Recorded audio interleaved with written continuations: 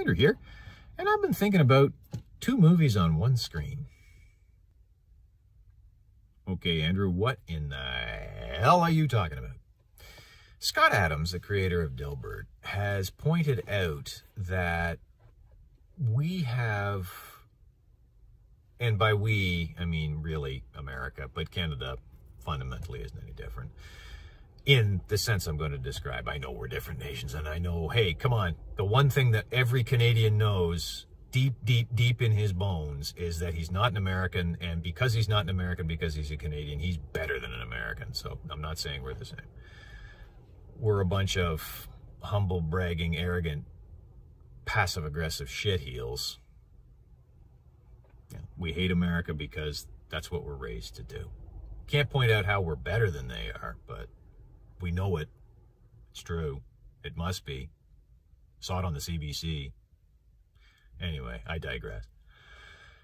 Two movies on one screen. Scott Adams, the creator of Dilbert, was talking about this, that you have a bin of people on the left and you have a bin of people on the right.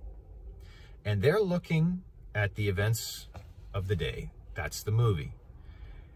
And the people on one side see one movie. Same events, one movie. People on the other side, same events, different movie. And I got to thinking about this today because I saw a headline and it said something about Peppermint Patty, the Biden's press secretary, schooling so-and-so of Fox News. And forget what I think actually happened. What I think happened there isn't important. What is important is, for fun, I was thinking about two movies on one screen, and so I scrolled through the comments. And it was a somewhat leftish site, and I mean, their headline was that, you know, the Biden administration's spokes cartoon took this Fox News reporter to school, or schools, and of course there's certain flag things. There's flags, red flags. Fox News had to stress that he was a Fox News reporter, as if that is somehow, that's making him the other right away to their audience. Oh, you know, you can laugh at him because he's just a Fox News reporter. So I went into the comments, and there was a preponderance of comments basically saying, your headline is bull. She didn't take him to school. He humiliated her. She talked around the subject, but didn't answer his questions and basically made herself out to be a complete ass. The responses were, oh, the responses from the left were, oh, wow, she totally owned him.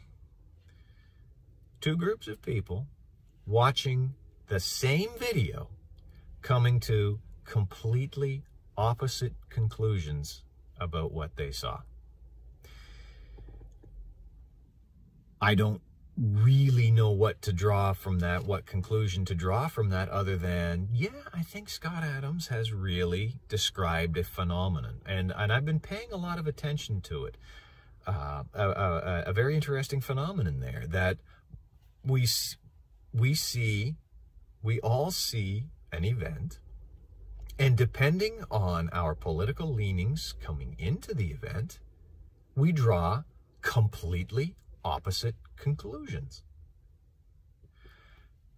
I saw a short clip of Governor DeSantis of Florida spanking a reporter.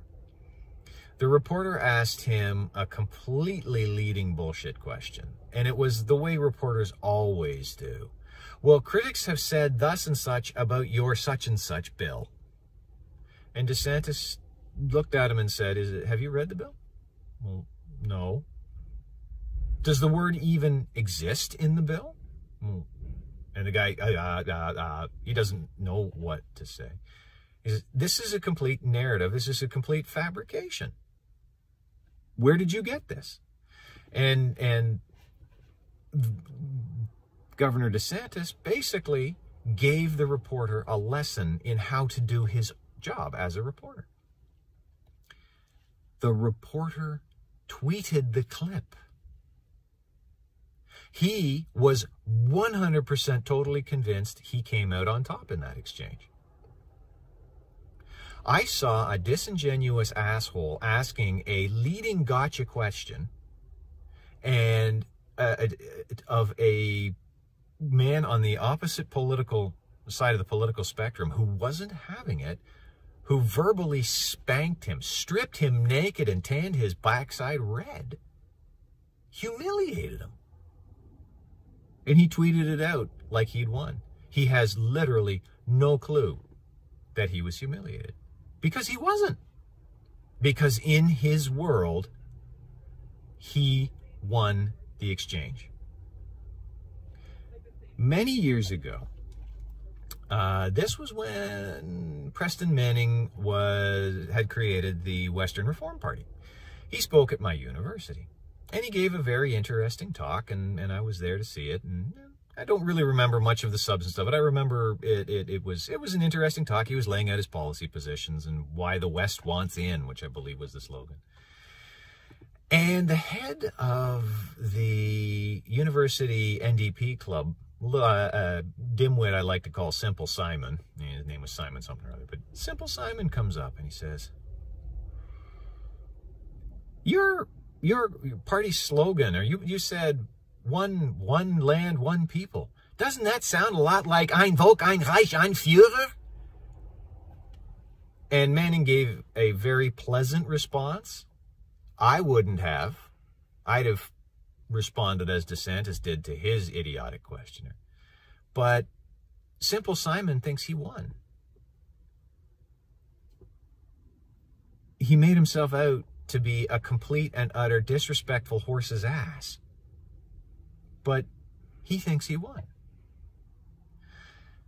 So this whole 2 movies on 1 screen thing, it's not a new phenomenon, but it's certainly, I think, more prevalent now, because my buddies and I, sitting in the cafeteria afterwards, and there was a very wide spectrum of politics there, from left right across the spectrum to right.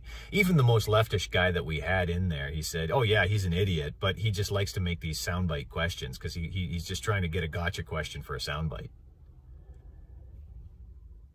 Now, I'm sure Simple Simon would, tweet out the video of him asking this idiotic, inane question, and totally convinced that he won the exchange. Because he saw this movie, and other people saw that movie. 2 movies, 1 screen.